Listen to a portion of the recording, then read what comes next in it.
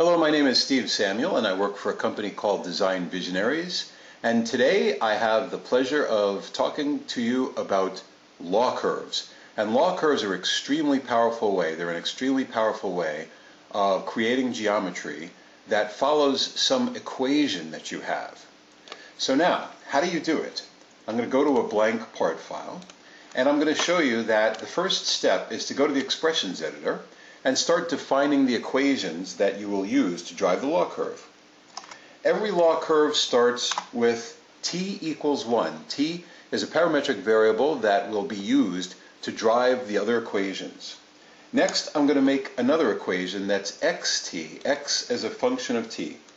And just arbitrarily, I'm going to say that xt is 5 times the sine function times t times 10 times 360. Now what this means is the sine function is going to oscillate 10 times. It's going to go through 360 degrees 10 times because t is going to be evaluated from 0 to 1. I'm also multiplying that by a factor of 5. That's going to be what happens in the x direction. In the y direction, yt, that's going to equal the cosine. So it's going to be 5 times the cosine, cos, and the cosine of t times 10 times, 10 times 360. There we go. That is what happens in the y array. In the z array, that's z is a function of t. I'm going to say that that is simply t times 20. So there you have it. It's going to be a 20-inch high spiral with a radius of 5. And those are the equations that are used. So I say OK.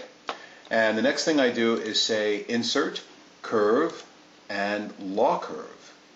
Now the law curve is smart. See, it already knows that the function it's going to be looking for is xt, yt, zt, and I had the wherewithal or the forethought to name it those variable names to begin with. I could have used any other variable names and then replaced it in here, but I just wanted to make life easy. So now I have a simple helix. And of course a simple helix is too simple, right? If you were going to do a simple helix, you would use the helix command. So now I'm going to have a little fun. I'm going to play with this a little bit. First I'm going to give z a little bit of a funny bump kind of function. So I'm going to say tools expressions. I'm going to go to the z function and I'm going to add a sinusoid. I'm going to add a 0.125 high sinusoid times sine of, I'm going to give it 50 bumps times t times 360. I have to multiply it by t because t is the variable that's being evaluated from 0 to 1 that drives everything. And so when I enter that and I say OK, as you can see, I've now given this thing kind of a bump. Now it doesn't look as radical as I want, so I'm going to play with it just a little bit more, and I'm going to go into that z, and I'm going to make that bump much higher. I'm going to make it 0.5 inches, and I think I'll give it an odd number, like 57, and that'll look a bit more interesting. There we have it. So there's a piece of geometry that if it were not for the law curve function, it would be very, very hard to do.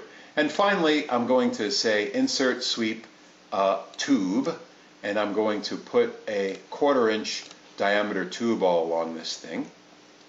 And it's very data intensive because that law curve is very complex. So it takes a minute. And when this is done, I have a piece of geometry that looks really neat. I'm just going to view visualization true shading editor, and it just shows you the awesome power of NX and this system. And a law curve is something that is really, really powerful that you can use to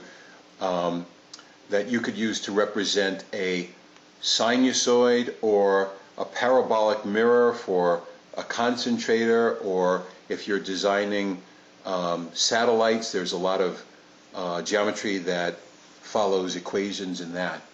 So there you have the law curve.